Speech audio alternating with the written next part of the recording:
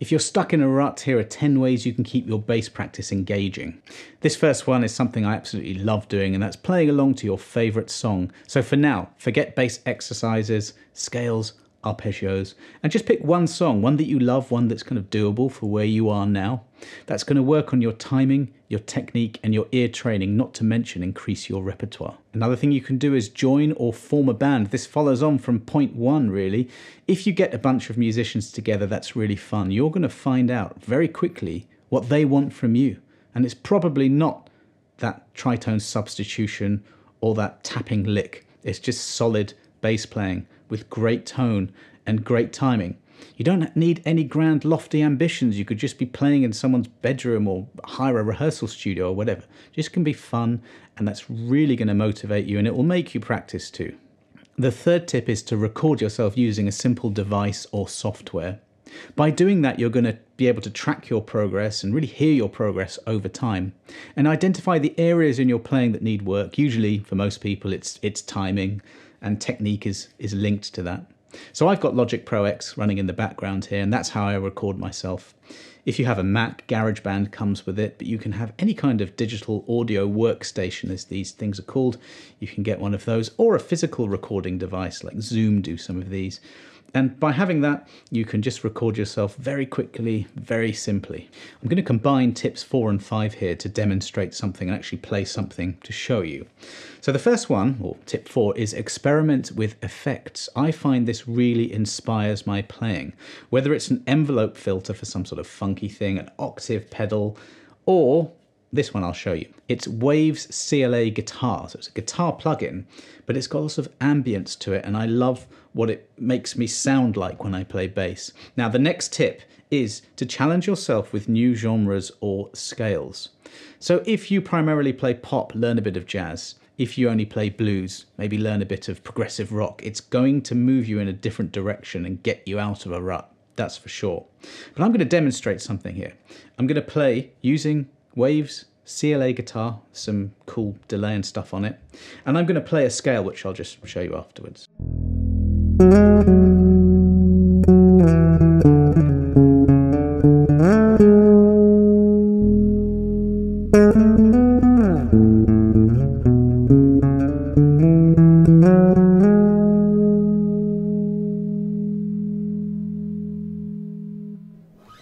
What I was doing there was using the E string as a drone and then playing just on the G string a different scale to one that maybe I'm used to, or maybe you're used to. I'm playing an E Mixolydian mode here.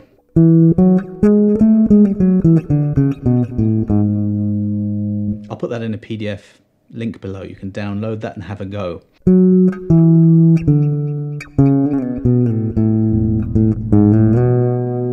It's got this really calming, quite exotic effect if played a bit like that. The Beatles used it a lot in their Indian music phase. It's like a E major scale, but with a flat 7.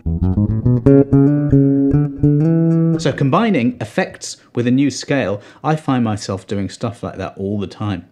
It works on loads of things. Accuracy, very easy to have the A and the D strings ringing accidentally when you don't want them to. You get this horrible mush. So I have to work on my muting for this. I have to make sure that I don't accidentally go to a wrong note, so I need to know the notes. I need to know the fretboard. Loads of things. It's not just mindless noodling, which it might look like.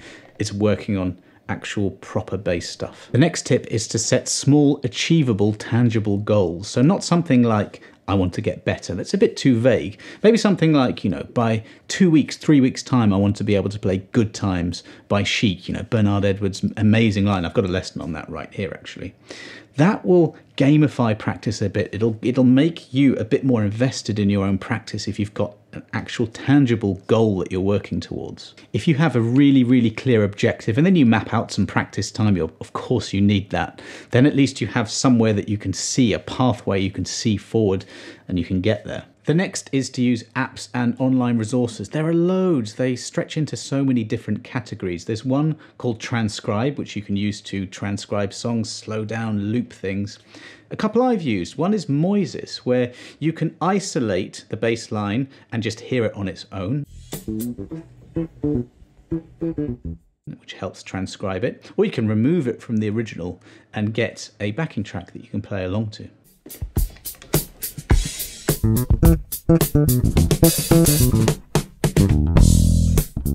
One thing I did was take a Dream Theater song called The Alien and just remove the drums and play along to that.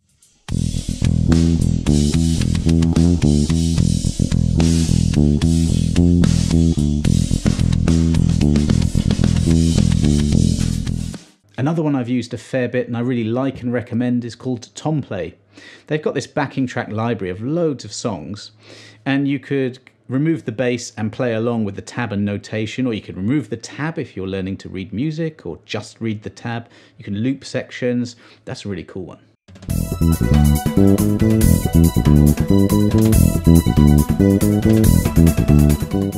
Tip 8 is just to improvise. Now this is fun, but you do need to know a few things. There are loads of ways you can do this. You can put on a backing track, or you can put on a drum beat and just have a few parameters. So I'll put a drum beat on now and I'll just make something up, and I'll just show you what I'm doing and what I'm working on.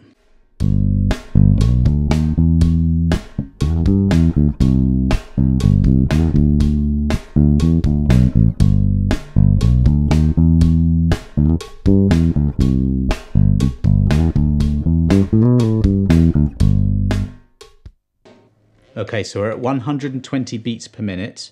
I didn't actually think about what I was doing at all there, and that was what I was working on. Can I make up a bass line just on the spot, just like that? So I was in the key of G, and I'm doing a chord progression here, G. I'm going to the 6, that's the 4, that's the 5.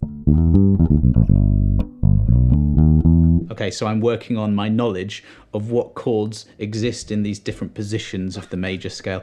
I've got a music theory course, and I've got another course called From Beginner to Bassist that goes into this stuff in far more detail, enabling you to be creative and improvise. If you don't know any of that stuff to start with, and you're a beginner, and maybe your technique's not quite there, of course you're not going to be able to do that quite like I was doing it. If you get a few little elements of playing together, you know a few notes, know a few shapes. That's a major pentatonic shape, which I love. Chromatic, that's chromatic movement going from one note to another.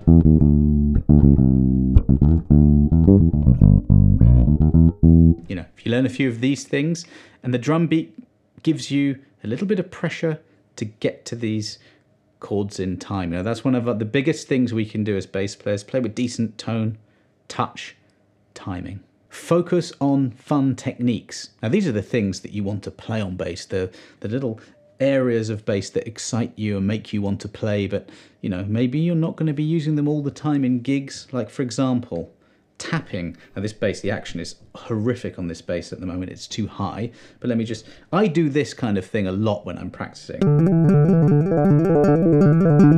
You know, this, I never use this in solos or anything.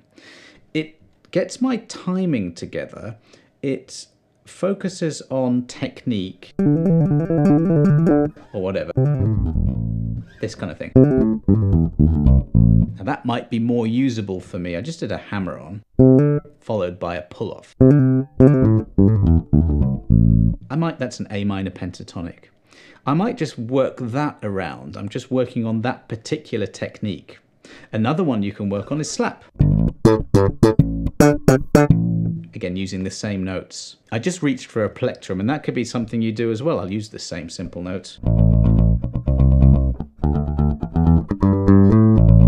This is a cool plectrum. What's this? This is a Herco plectrum.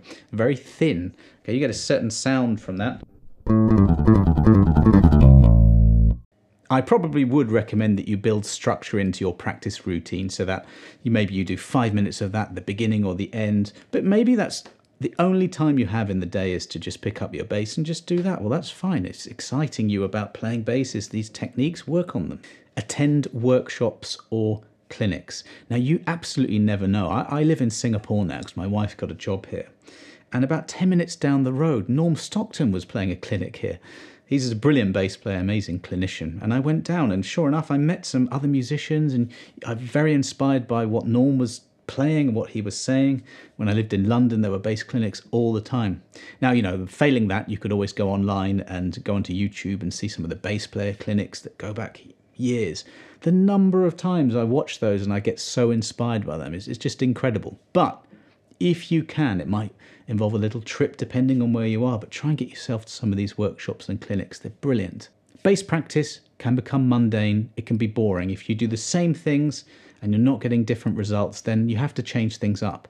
Now, I bet you've got 1, 2 or 3 things that you do to get yourself out of your bass practice rut. I want to hear about them. Put them in the comments below. We can all help each other out. Don't forget, I've got those courses. I've got a funk bass one. I've got R&B, soul, Motown. I've got music theory and a beginner's course that takes you right from the beginning through towards intermediate level. If you did enjoy that video, then you'll probably enjoy this one too. Thanks a lot for watching. I'll see you on the next one.